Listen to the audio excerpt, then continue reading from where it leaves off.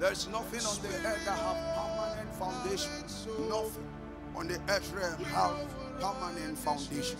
It is because this earth have been measured, and the judgment that is upon it is captured in 3Ds: death, decay, and destruction, or death, destruction, and decay, because the foundation of the earth hangs in the balance.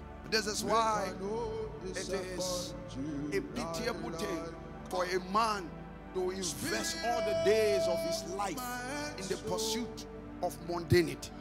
This is why everyone must labor to have his motivations right, because when you begin to labor in the direction of vanity, at the end of the day you will discover that all things are what? Vanity. Listen, I want to show you things tonight.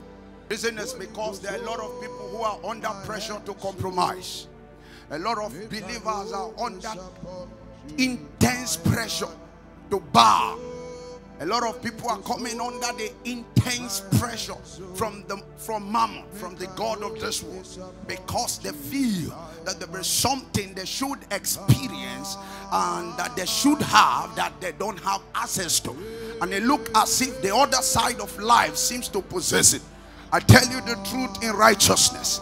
Everything you see on the earth realm is a mirage, and it has no capacity to satisfy that longing that is in your heart. The Bible says God has set eternity in our heart. Your heart is as big as eternity. There is nothing in time that have the stature to occupy that space. Only Jehovah can fill your heart.